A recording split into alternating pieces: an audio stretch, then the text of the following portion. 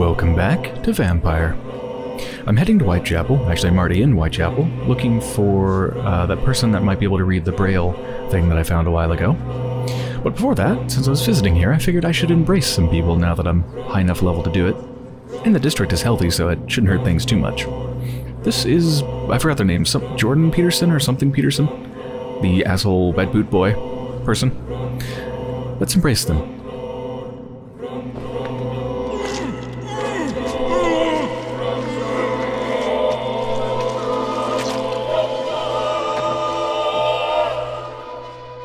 My son, who will take care of him? Was I a good father? No, you weren't. Oh, new hint. Does that mean maybe I can tell them to like go somewhere and maybe someone else can take care of them? I don't know, they're looking out the window up there. I wonder if they watched me do it. Are they gonna instantly teleport down to the door? Good evening, Harry. Weird. May I come in? Sure. Do you remember when Barrett Lewis was close to your family? To your mother? Not really. I was too young. But I remember it was a happier time. Mr. Lewis was funny. He often had dinner with us. How was he towards you? He was nice, I guess. He never forgot my birthday. He always offered me books. I liked books. Why are you sad then? Because it hurts to remember a time when my father used to laugh and smile. It hurts to realise he's as sad as me now.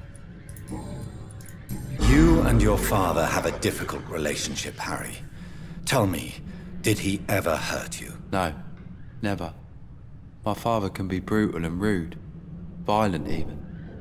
But he never touched an hair on my head. What is going on between you two then? It's his job, if you can call it a job. He bullies people. Men and women we know, like poor Mr. Lewis, is just not right. Is that it then?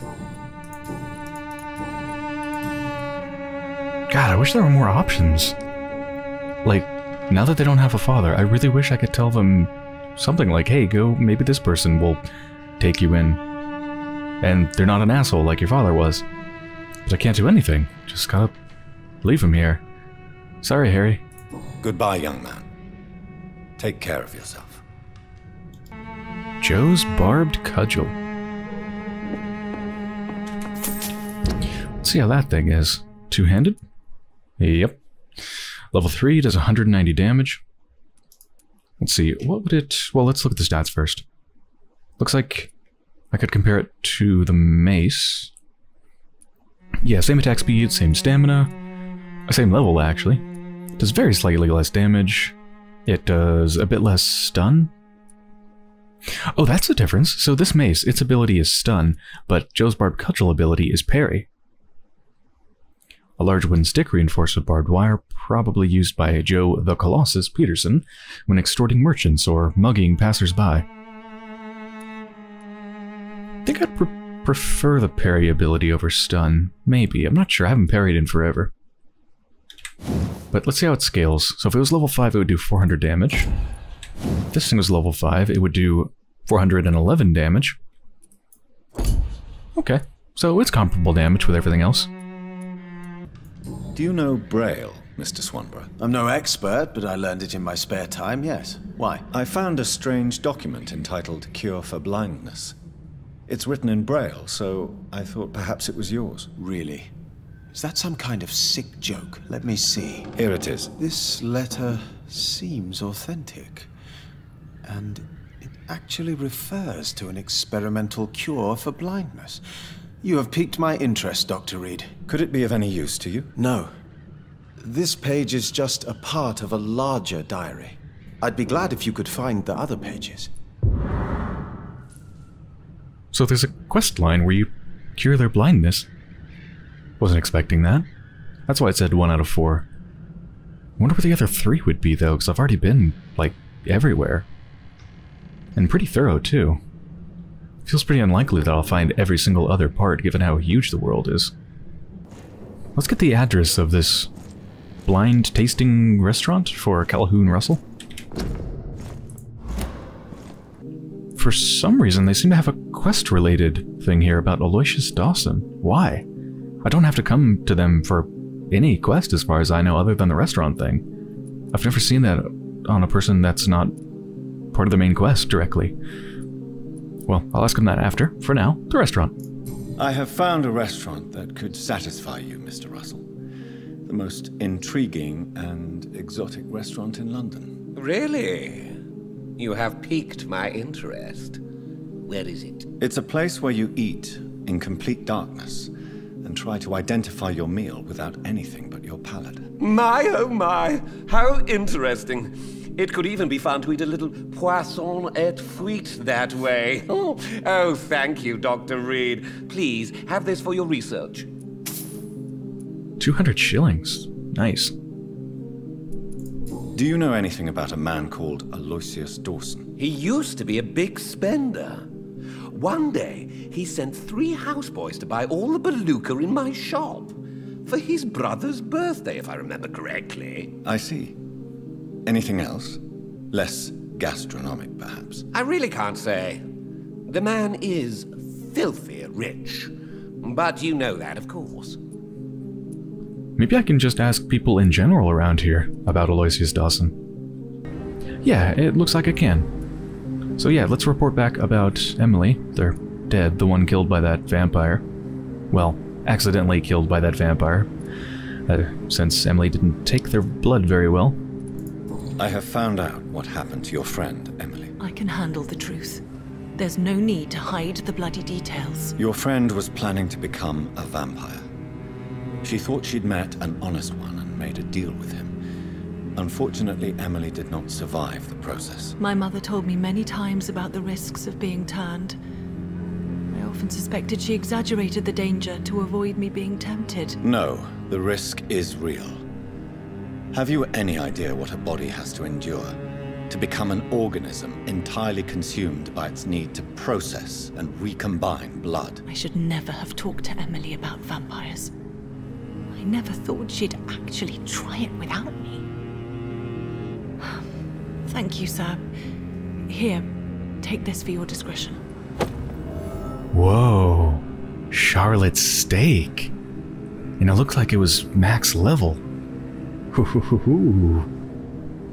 Probably better than the pre-win steak, I imagine. What do you know about Aloysius Dawson? That man is a tyrant. The embodiment of greed and selfishness. All I despise about this country. Have you noticed anything suspicious recently? Nobody takes him seriously. Remember, don't let any strangers come into your house. Have you noticed anything suspicious recently? Remember, don't let any strangers come into your house. Have you noticed anything suspicious recently?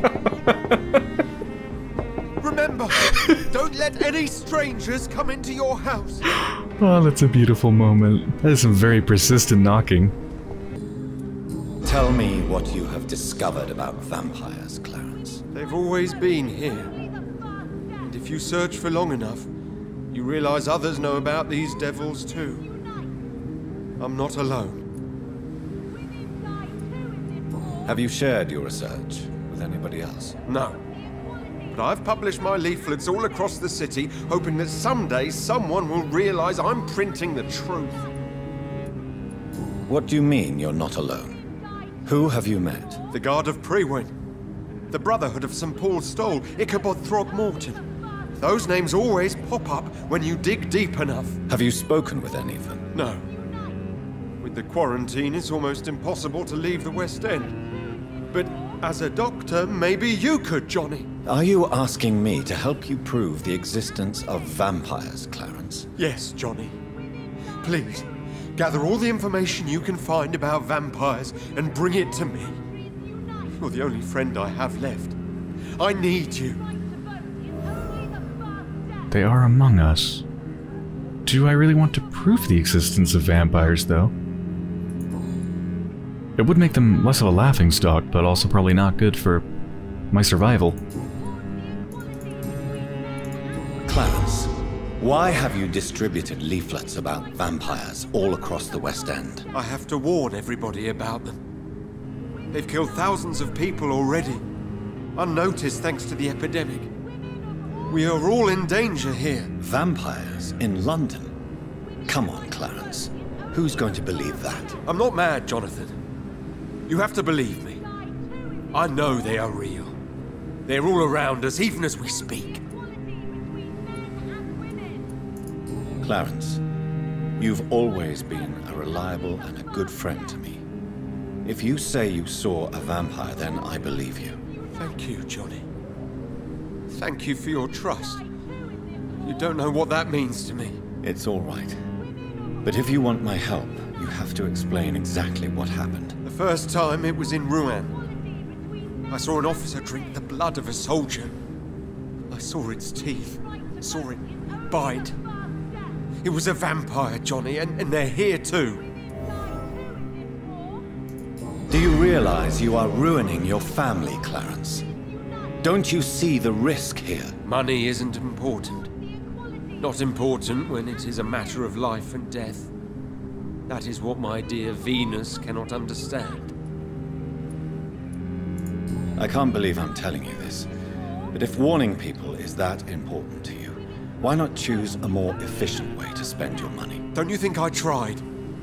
I knocked at every door, went to every bank, I even tried to be published. No, Jonathan. This is a one-man war.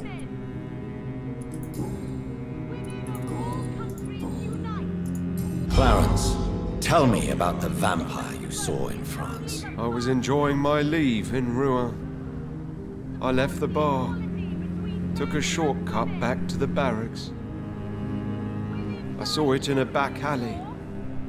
An officer in a stained uniform, biting into a soldier's neck.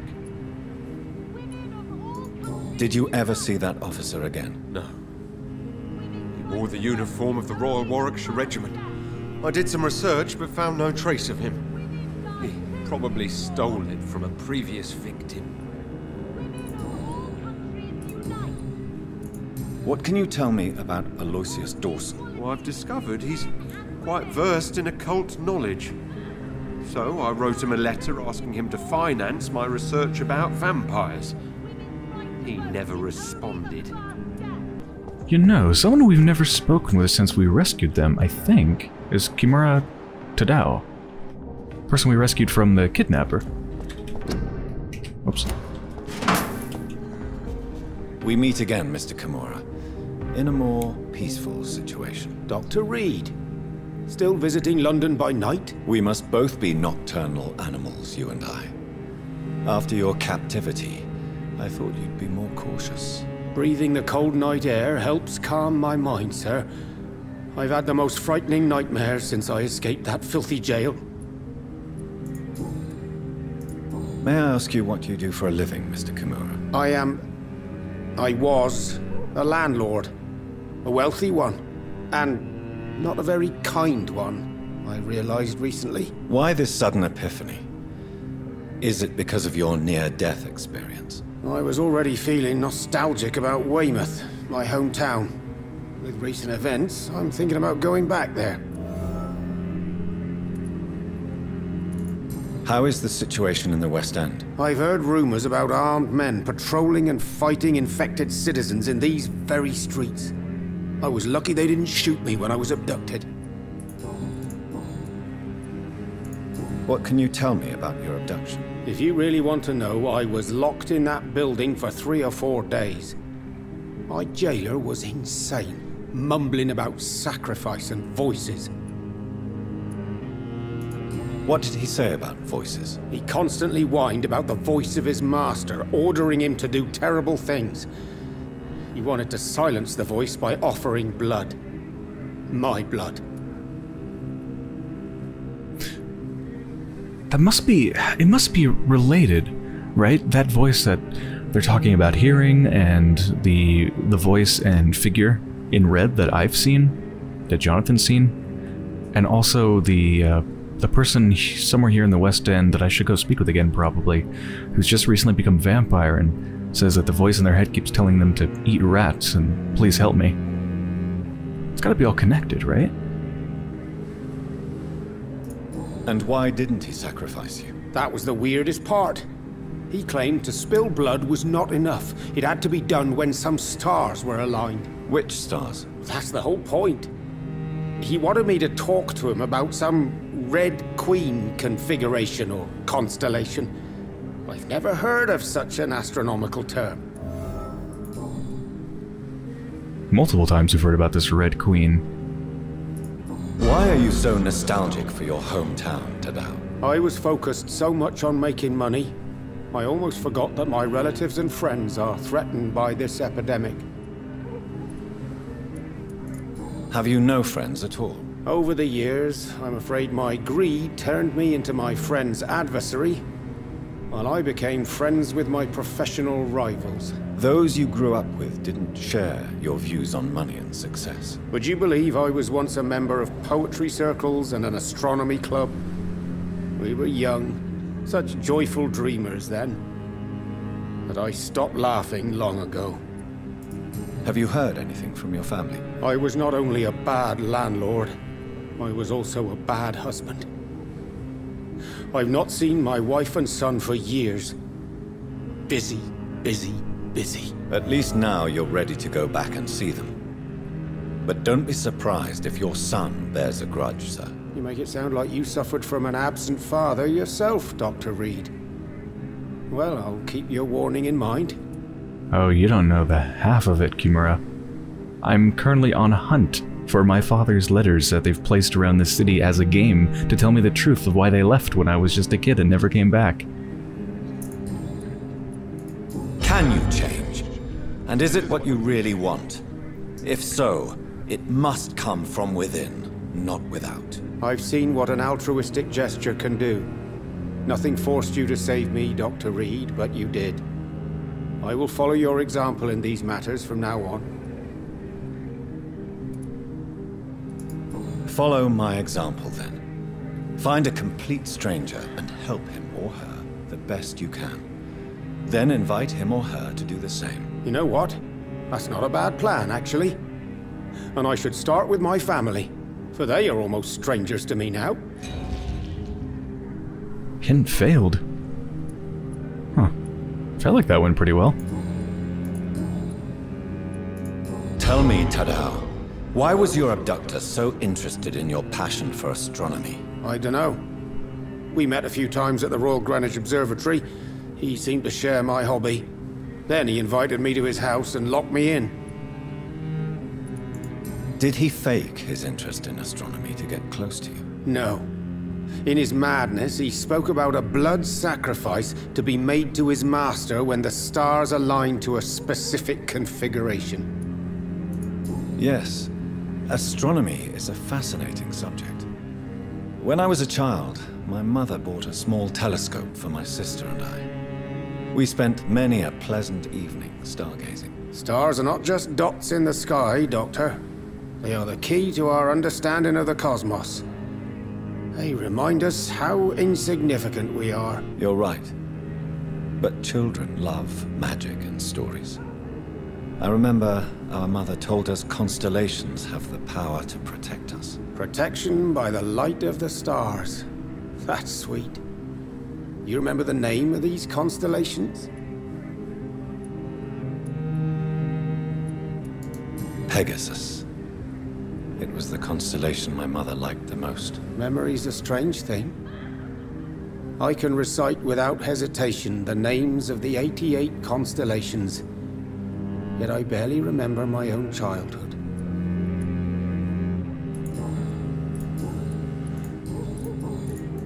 Do you know anything about a man called Aloysius Dawson, by any chance? Well, I've never met the man personally, but I invested money in some of his companies when I came to London. A brilliant businessman. Goodbye, Mr. Kimura. Take care. Have you noticed anything suspicious recently? Remember, don't let any strangers come. So my perfect Priwen steak and Charlotte steak are actually very, very similar. They have basically the same stats, except that Charlotte Steak takes 1.5 less stamina to use. Very small difference, but it's something. And aside from that, it does a lot less stun right now because I haven't upgraded it at all, but it also has a little bit different upgrades, and I think the base damage before upgrades is the same as the other steak. So the difference in the end, aside from the stamina, comes down to the difference in the upgrades. And this one only has 2 upgrades that allow you to add to the stun points. These other 2 ones have to be stamina consumption. So if you upgrade it twice with these stun points, it's going to do 41 stun. And right now, the Perfect Pre-Win Steak does 44. Which I think is because it allows you to upgrade the stun 3 times, accounting for the 3 extra points. So, I think I prefer the Perfect Pre-Win Steak because I prefer stun over decreased stamina. But it's just too cool not to use, right? I mean, it's Charlotte's steak, right? It's the steak of the daughter of my, I guess apparently now my girlfriend.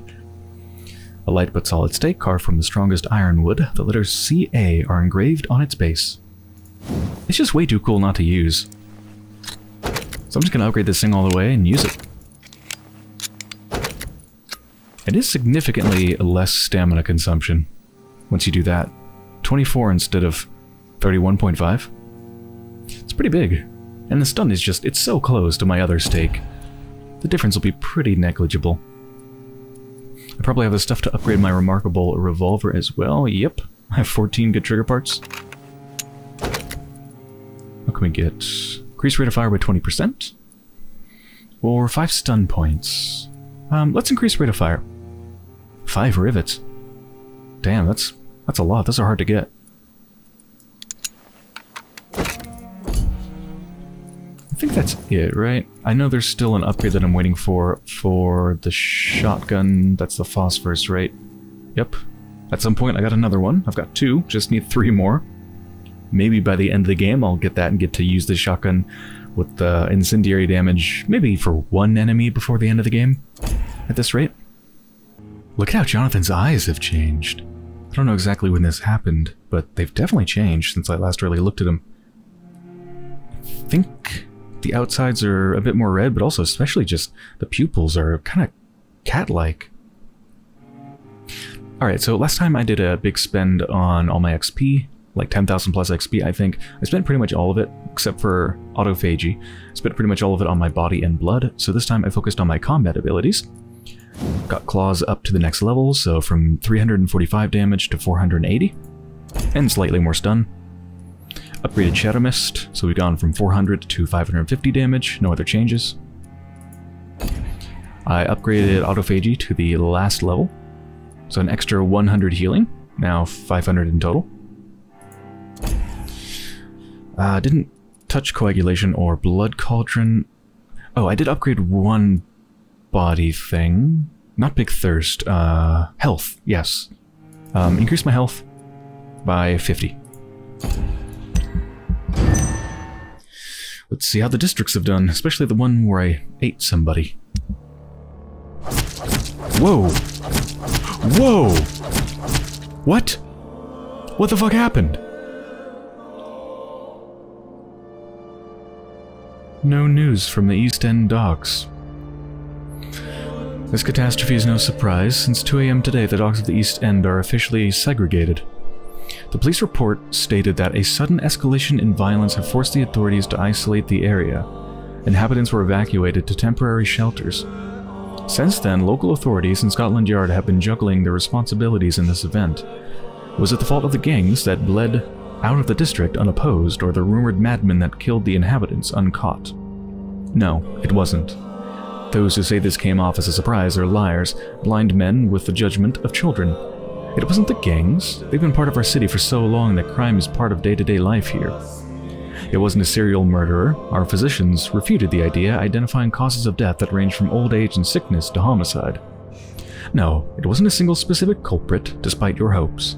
It was you, me, everyone.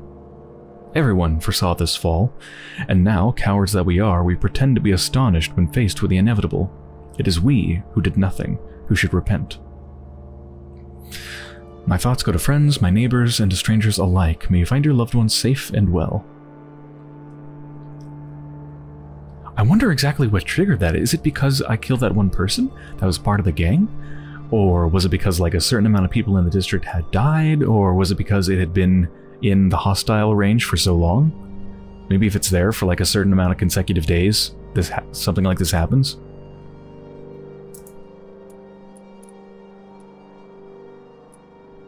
It said that they evacuated people, but I mean, everybody's dead. They're not...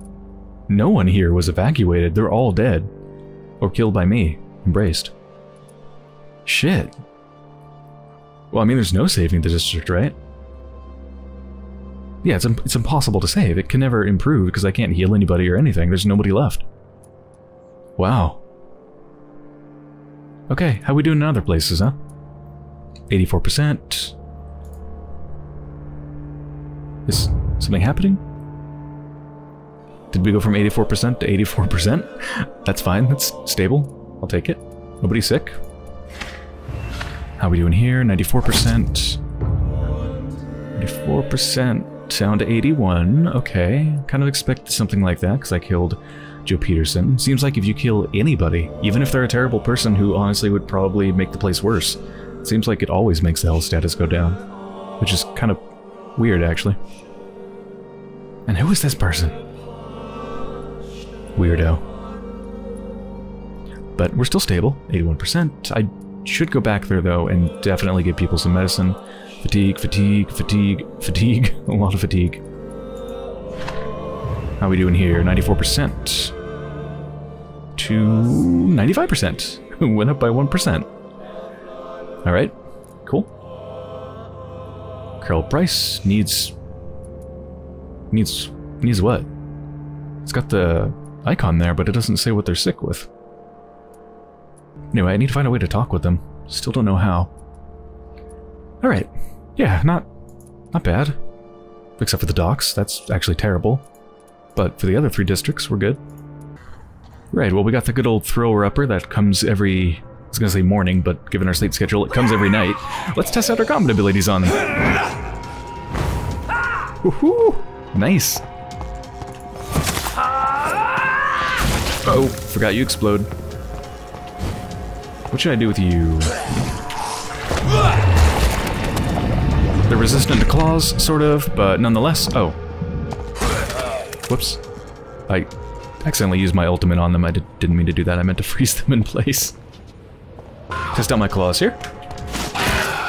1 hit, 1 kill. Granted, they were level 16, so that's not too surprising, but still. Oh, let's try it on you. You have more health.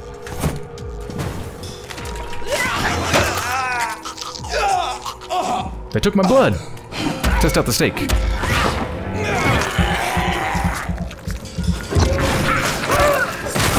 Oh, that's so good. You okay over there, beast?